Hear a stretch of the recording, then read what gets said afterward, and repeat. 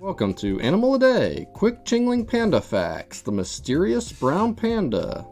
Qinling pandas are a subspecies of the giant panda and are found only in the Qinling Mountains of Shaanxi province in China. These pandas are smaller and have a more light brown coat than their better known cousins, the Sichuan pandas. They also have shorter skulls and wider molars.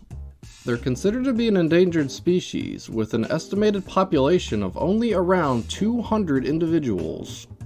They have a unique vocalization that is different from the vocalizations of other panda subspecies. Researchers believe that this may be due to the differences in the panda's skulls and vocal cords. Qinling pandas have been observed using tools, such as using sticks to measure the depth of puddles before crossing them. Use the link in the description for the full video.